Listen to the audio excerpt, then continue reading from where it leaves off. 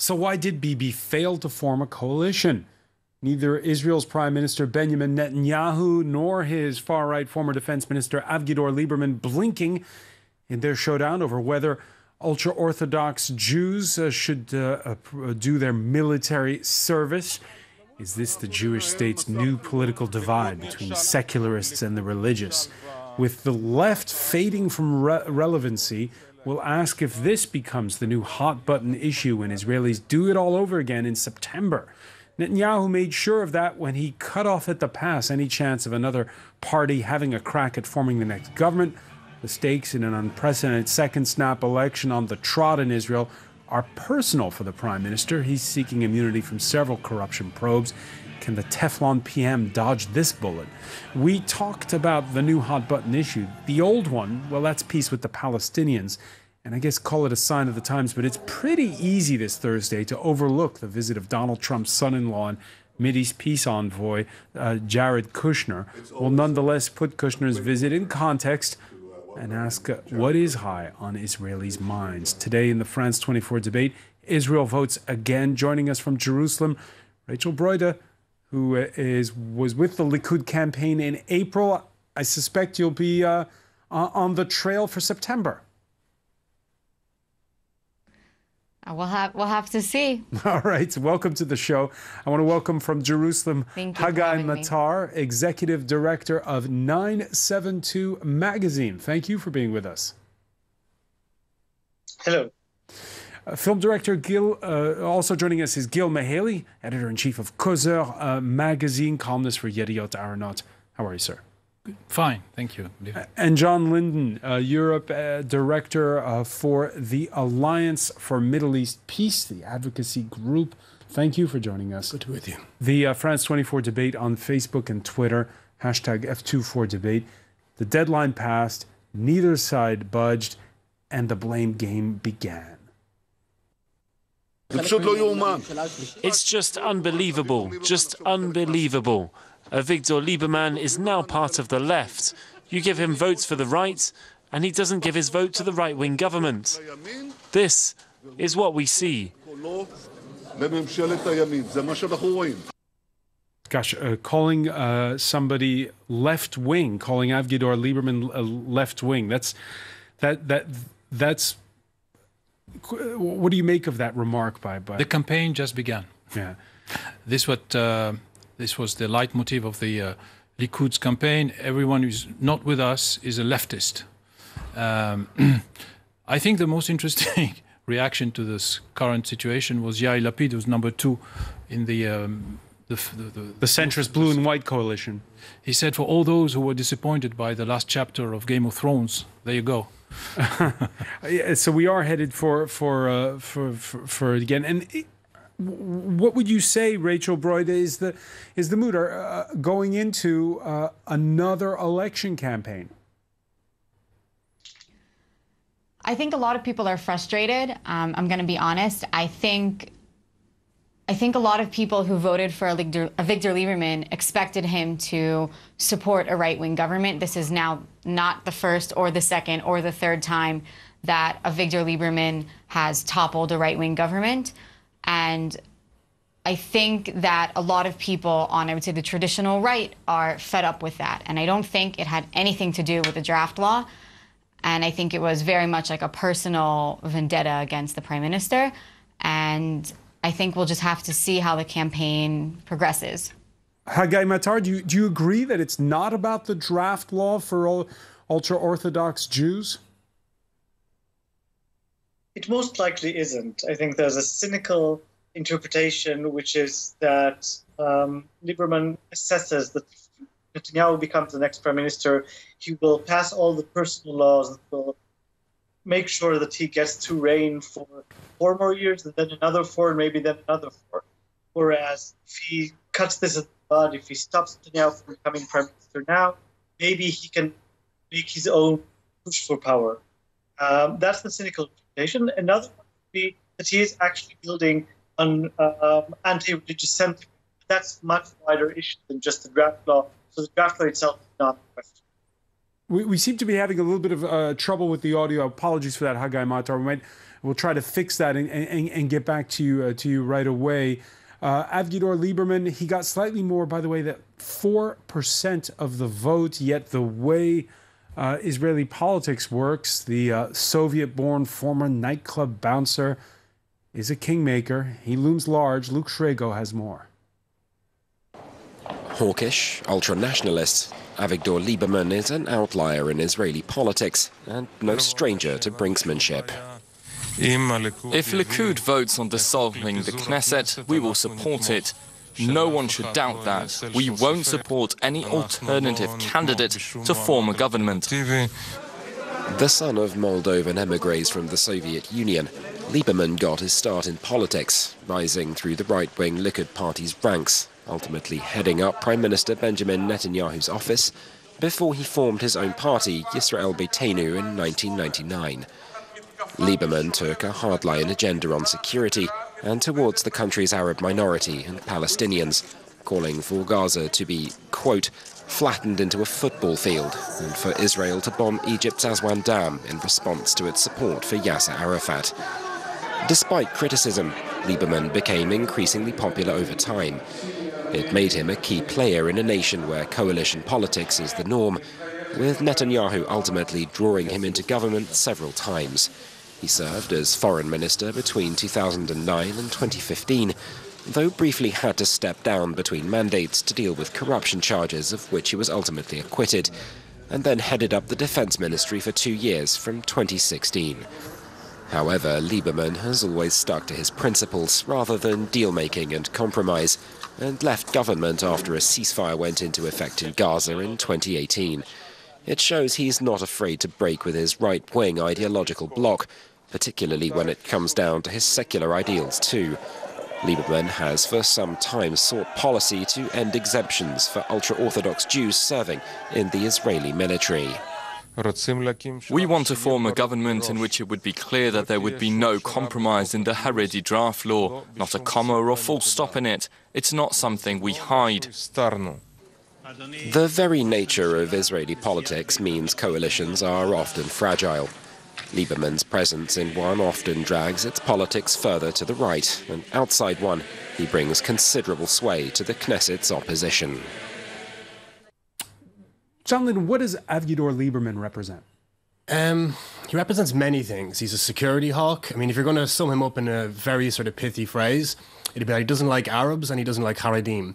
And if you look at his actions over the last couple of years, they've actually been consistent with that, and that he's left governments, at least ostensibly, over security policy in Gaza and over the conscription of Haredi or ultra-Orthodox yeshiva students. So in that sense, he represents his base, which is a secular, very secular Russian emigre, security, hawkish voter share. But that bloc, that former Soviet immigrant bloc, is shrinking as a part of the Israeli electorate. So there was a huge immigration in the early 90s, but we found that as those voters get older and their children enter the electorate, they basically replicate normal sort of Israeli-born citizens, regardless of their background. So Lieberman knows... So not all Russian emigres vote for Lieberman? No, absolutely not. But a large proportion do, and he's managed to maintain a sort of a system of patronage and very much is seen as a leader for the community. But he knows that long term, he would have to position himself as being a national leader for a larger constituency of voters if he's to break out of that sort of prism of being seen as a sectoral politician rather than a national one. I think that explains some of his action. He's made a bet that in the post-Bibi era, we're probably going to be coming to at some point soon, being seen to be strong and to make this statement on ultra-Orthodox conscription. And don't forget, Yair Lapid won 19 seats, with this being his main agenda item in 2013. There's voters there. So doing so on this issue lets him stake a claim and potentially build a new base for the year to come. Do you agree with that, Gil Mihaly? Absolutely. What we are seeing here is the eruption of the hidden agenda. The hidden agenda is, of course, Bibi Netanyahu's problems with the law. Almost everyone estimates that he will not survive 2019. But then why did they agree to go into coalition talks if the others feel uncomfortable? Lieberman? Lieberman played the game. He made his position. He probably didn't want to negotiate. The idea was who will take the fall. what Netanyahu said in his first public appearance after the vote, he said that Lieberman is a leftist and that it's his fault. This is the game now. Lieberman will try to convince the non-religious right and an anti-religious center that he is a man of principles and that he can be the next leader of the Israeli right and the next prime minister. And will he succeed, as John was hinting, in his attempt to poach votes from that centrist coalition? I don't know, but I think that the strategy is intelligent. I think it could work.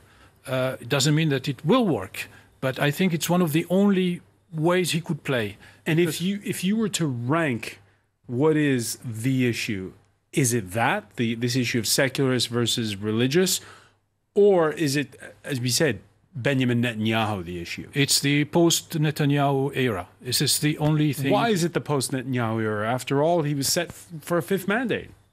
Why is his time over? Because Netanyahu could have at least 2 or 3 different governments. He was locked in the 65 deputies option because he asked of them to vote a law that will give him immunity, which is paradoxically called in Israel the French law, because in France, an acting president cannot be held accountable before the law, as long as he's in office. He wants the same treatment. And this is why he didn't have an alternative coalition, and this is why he paid dearly for the 60 members of Knesset. The religious got a lot of posts and money and legislation. And Lieberman understood that this is his weakness. This is his weakness. This is why he cannot really threat with a national unity government with the generals. They would have gone with him if he would have... The generals are supporting blue and white, the centre. Exactly. He could have a government of 80 without the ultra-religious. But they wouldn't have gone along with the amnesty bill. No. Right. So everyone saw that Bibi is bleeding, and this is his weakness, and Lieberman was the first shark to attack and to bite. All right, we can call up the graph that shows what that potential coalition would have looked like after the April vote. And there you see it. If you add them up, those are the votes of the right and the ultra-Orthodox parties that get to those 65 seats that Gil was mentioning. The religious parties together, 12% of the vote. The party 4.14 there. That's Avigdor Lieberman, and that gets you to 49%. Rachel Brody, as you listen to Gil Mihaly speak, do you wish that there'd been a grand coalition reaching out to either or both of the centrists and the Labour Party? So, as we have seen there, all of the parties communicate. It's not that there was no. It's not that nobody tried to form an alternative coalition. I think that when you speak to people that were involved in the negotiations, it became very clear that Avigdor Lieberman had ridiculous expectations. He up for a party of 5 seats. He requested five cases or ministries. It's something that's unheard of. And I think that blue and white made their position clear, which is that they would be very happy to sit with Likud had the prime minister not been the head of Likud, only demonstrating that they're just this anti-Bibi party, and it's not about any platform or any policy. It's just this, we hate one person, and we're going to keep going on that. Well, they would argue that it's about the prime minister facing justice.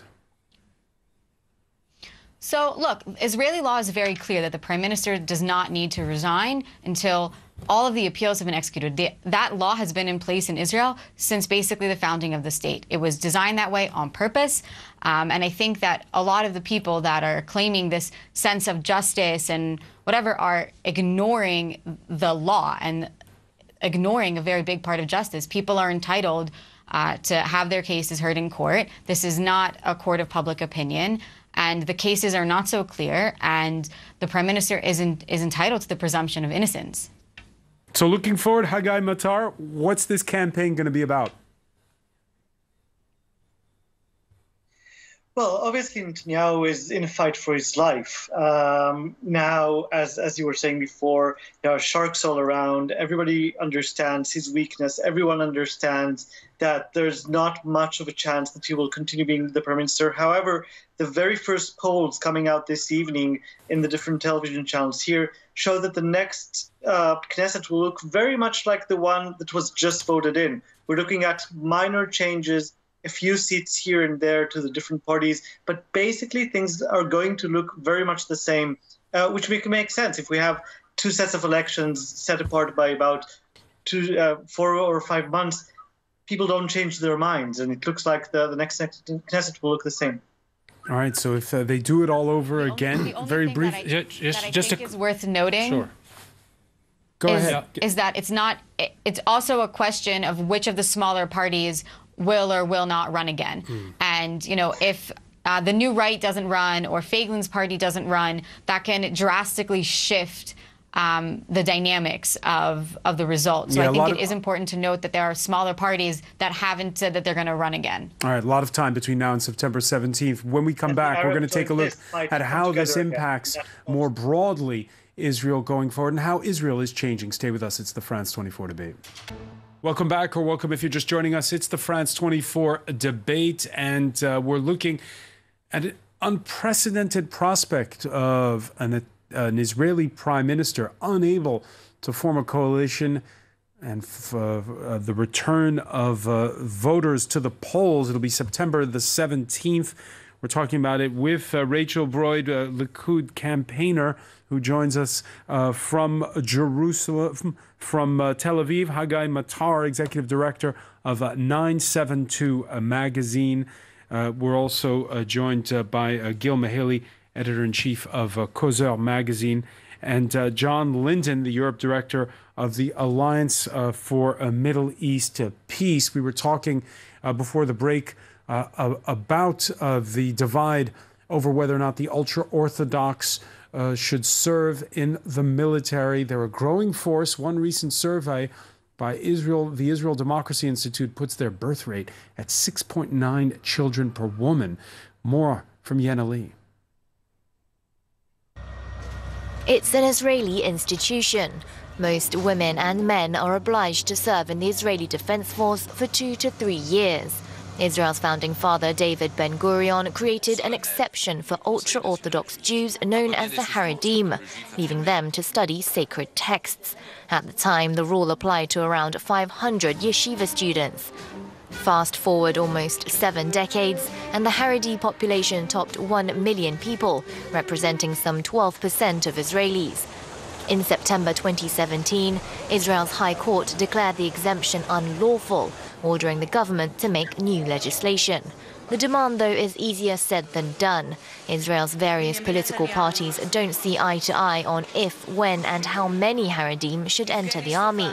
The country's proportional representative system has also seen the rise of ultra-Orthodox politicians. They're lobbying for greater rights to preserve their way of living, and many are already playing kingmaker in legislative elections. But it's not just enlistment that's on their minds. Ultra-Orthodox leaders have been pushing to close and boycott businesses that operate on the Sabbath. Some rabbis even prone the use of DNA tests to verify the Jewishness of new migrants coming from the former Soviet Union. Once on the fringes of Israeli society, their influence is expanding. Haredim are a growing minority. According to Israel's Statistics Office, ultra-Orthodox Jews could represent 1/3 of the country's population by 2065. Well, for more, we can cross now to filmmaker Amos Gitai, who joins us from Charleston in the United States. Thank you for being with us here in the France 24 debate. Pleasure. Your latest film, A Tramway in Jerusalem. 20 years ago, you presented at the Cannes Film Festival Kadosh, about 2 women in the Haredim community. What's changed in those 20 years? There is a resurgence of the impact of ultra-Orthodox on the Israeli politics.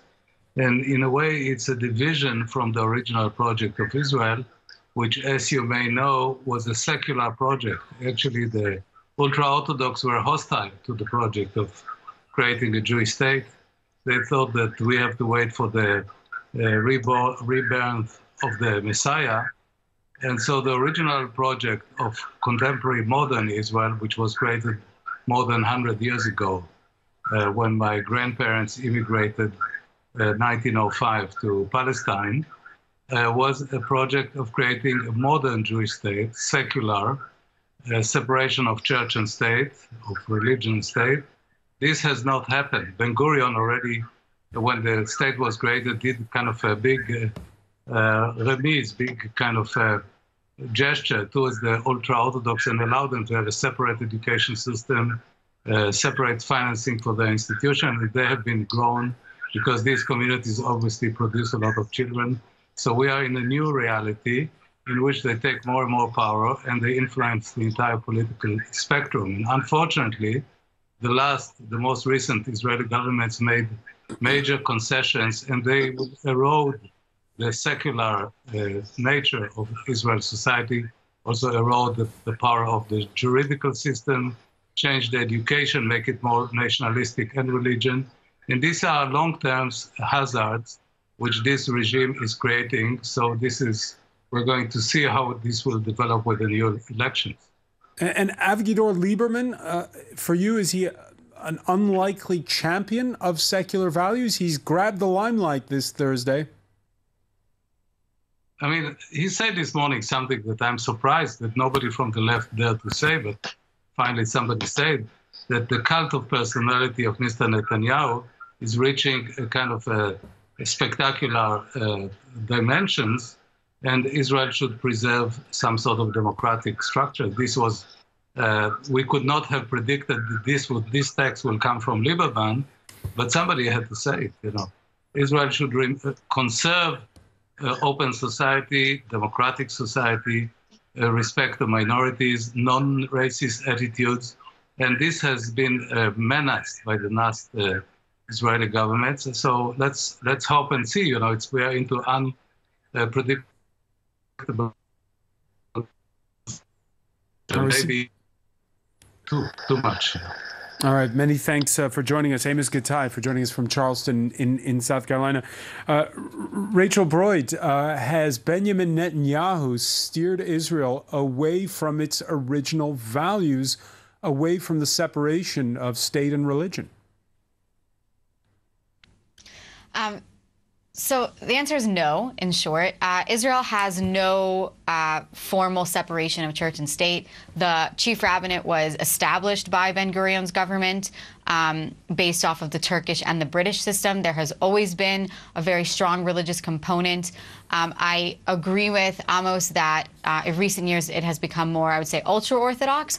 But there was no goal of a separation of church and state. That was never formally written anywhere. It's not discussed in the Declaration of Independence. There is no basic law ensuring a separation of church and state. And I think that it's just revisionist history to pretend that that was the original goal. The people who came up with the original marital laws in Israel were the left. It was Ben-Gurion's party. It was not the ultra-Orthodox right-wing parties in 1948. It just wasn't. And I think that Israel is at a crossroad where they need to balance between the minorities, the religious minorities, the secular minorities, different groups. Israel is facing, I would say, an internal conflict in terms of how they want to balance each group's needs. But I just don't buy into that argument that everything that's wrong with Israel is because of the ultra-Orthodox. I think that the ultra-Orthodox. Well, hold on a sec. That's not the claim here, Rachel. Just there are these issues though that come up more and more. There was a Pew survey done in 2016 that shows that 62% of the population overall favors democratic principles over religious law. And there's growing pressure, though, on issues like shutting down public services on the Sabbath, gender segregation on public buses. There is this growing pressure on these issues. The Supreme Court has ruled time and time again that there's no that no gender separation on any public buses is allowed. The ultra-Orthodox parties never endorsed it. It was individual people choosing to behave inappropriately. And again, the original structure of religion and state of Israel was established by the left. It was established by Ben-Gurion. Ben-Gurion was the prime minister who gave the ultra-Orthodox the initial exemption from serving in the army, the marital construct. The structure of a chief rabbinate at all was something that was established very early in Israel. And I agree with you that there is a debate in Israel regarding public transportation on the Sabbath, but that is not a new debate. There was never public transportation in the Sabbath. There was a compromise that dates way, way, way back to regarding Haifa. But there was there was never any formal separation of religion and state. There has been no actual legal change here. There has been policy structures regarding supermarkets that want to be open on the Sabbath, regarding certain private education. The ultra-Orthodox want to take part in a college education, but they want to do it privately, where they can learn in their social construct that they need. And the alternative is not, as I see it, just, okay, well, it's either they'll learn separately or they will go to university. They won't. They won't go to university. Israel has an interest in having the ultra-Orthodox take part in the economy. And not everything is about force. Things, you know, I learned a long time ago that evolution is much better than revolution. And if we want to have a serious conversation about the Haredi community and how we are going to incorporate them into the workforce, into the education system, into the army, so we need to have a conversation, but it can't just come from a place of, which I've seen numerous times in the left, of that the ultra-Orthodox are backwards. All right, we still have with us Amos Gitai. Amos, your thoughts? I mean, I love the fact that your previous speaker speaks about evolution, because as you know, the ultra-Orthodox of all religion oppose the idea of evolution. For them, it's God made. And that's what is being told in religious schools. It's an inaccurate understanding, but that's okay. I was listening very long to your lecture, so please be patient. So, and also, I'm happy that she's accusing everything on the left, which is not in power for the last 25 years with small intervals. It's a bit like the system of Trump, that everything wrong in America is the problem of Obama. You know, so let's stop these tactics. I mean, the erosion of democratic institutions, of racist speeches in schools, of the city of Afula, who swore not to have Arabs, of many phenomena, and our prime minister doesn't even put his voice to protect minority, which is really for a Jewish state, you should expect to protect minorities. This has been under the Likud regime. So let's not tell us all sort of nonsense. The fact of, like you mentioned, excluding women from buses and nobody opens his mouth because it's bad for the creation of a coalition, which is supposed to defend Mr. Netanyahu not to be accused of certain crimes. So all of that, I think it's a risk to the future of Israel. It's an open society. And obviously, if Israel will stop to be an open society, it will confirm some of the bad regimes of this region, and which will erode its capacity even to survive. So I think that the usual, Netanyahu yesterday accused Lieberman, from all people, of being a leftist. For them, like a leftist is a sticker you put on the head of somebody, you are a leftist, and that delegitimize what you have to do as criticism. All right, to go back to your subject, yeah, religion has been gaining power and getting power, limiting the rights of women in the army, in the civil society, anywhere you go. And this has been happening under the Likud government, so let's not tell us boobcast, like they say in Yiddish.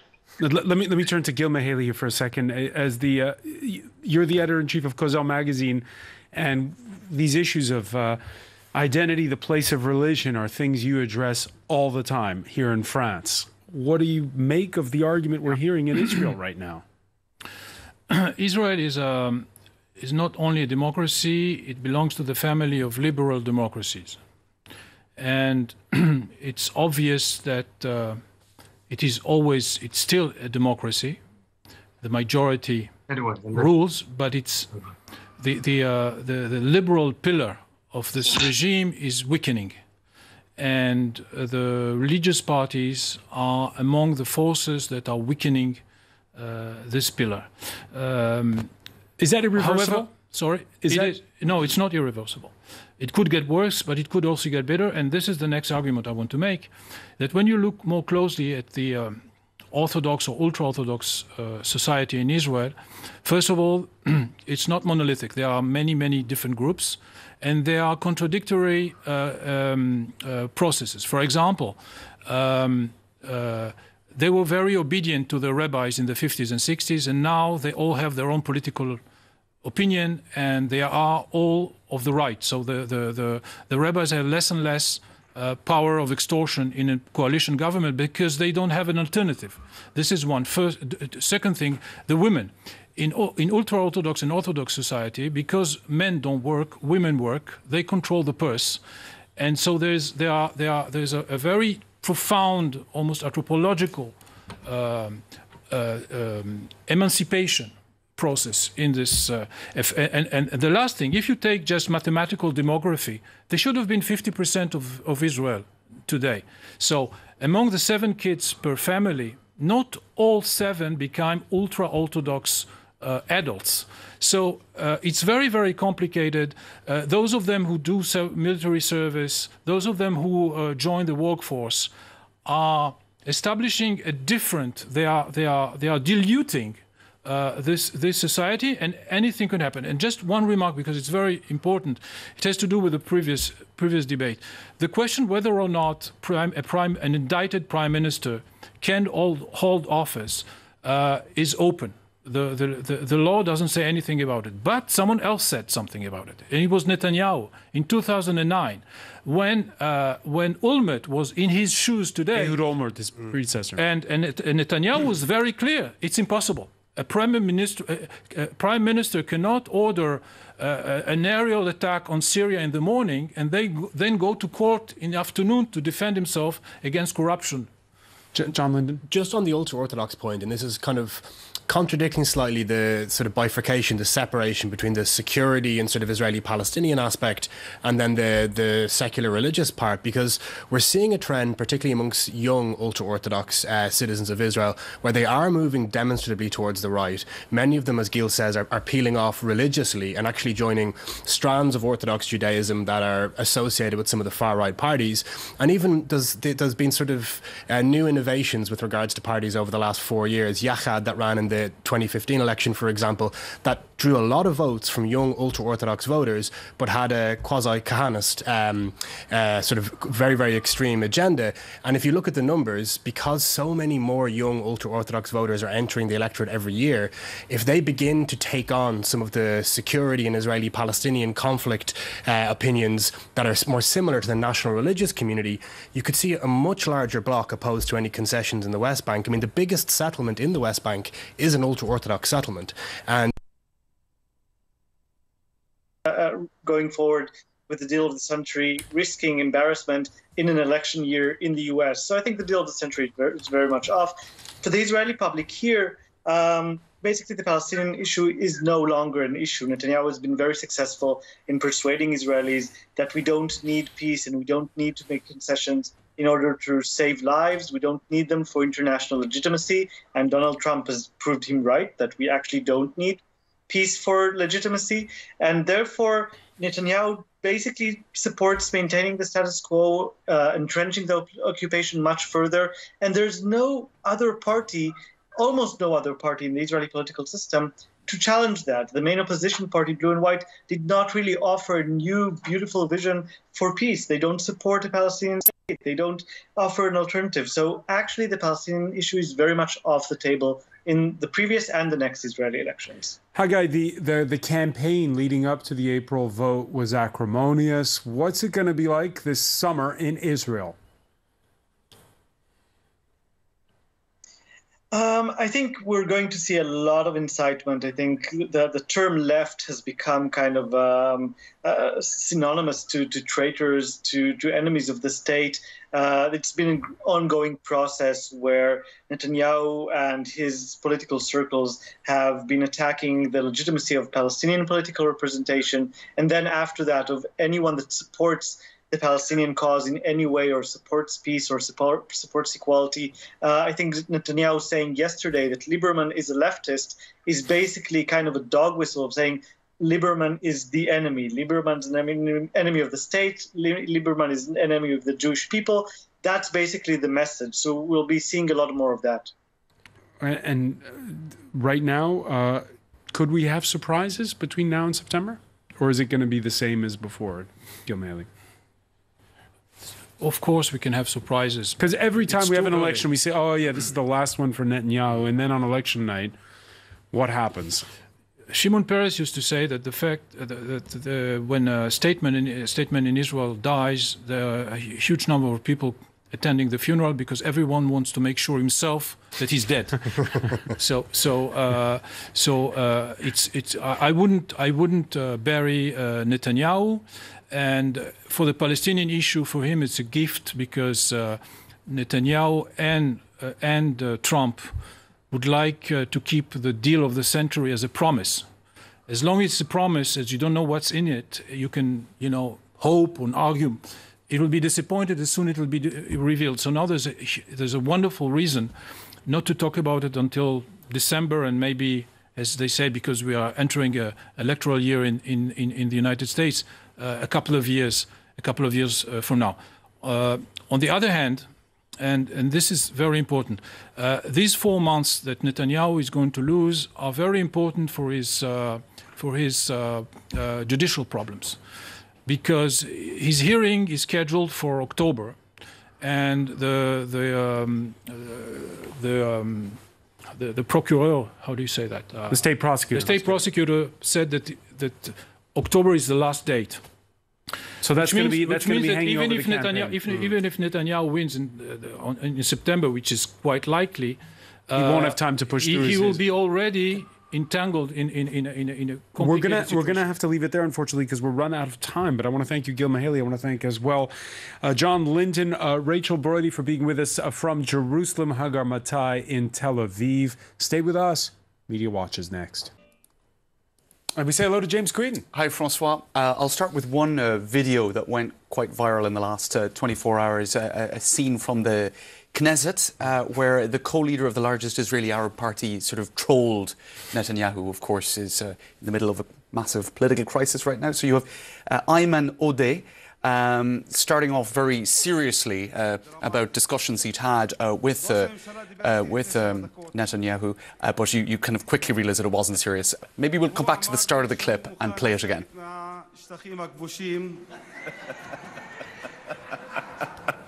וגם לבטל את חוק הלאום, ושהוא בעד לא רק שוויון אזרחי לערבים, אלא גם לאומי, והוא מוכן גם להכיר בנכבה ולתקן את העוול ההיסטורי.